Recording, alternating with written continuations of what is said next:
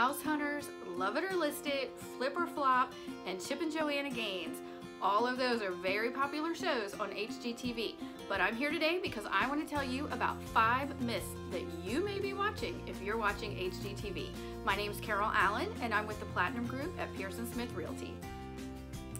Number 1, you don't have to have a house that is absolutely perfect in condition. If you find a home that's in a great location but may not have granite countertops in the kitchen and bathrooms, that's okay. That's something that can be added later.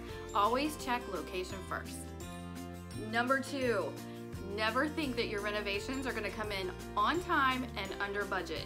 I always say estimate at least 20 to 30% additional in cost and about 50 to 100% additional in time, especially if you live in the Northeast where you have to contend with snow, cold temperatures, and rain. Number 3, these shows make realtors look like we don't do much more than turn the key and open the door.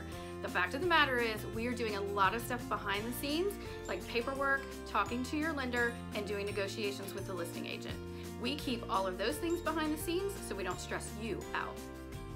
Number 4, these shows also make buyers look a little bit naive. The fact of the matter is buyers these days are pretty savvy, and if you're watching TV shows on HGTV, more than likely you're also surfing Realtor.com and Zillow. That SNL skit the other night had a lot of truth to it, and buyers are much more savvy than these shows give you credit for. And number 5, you are never going to find your dream home in 30 minutes or less and by looking at just 3 properties.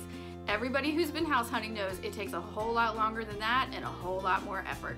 If there's anything I can do to help you either buy or sell a house in the Gainesville or Bristow area, please let me know. I'm happy to help anytime.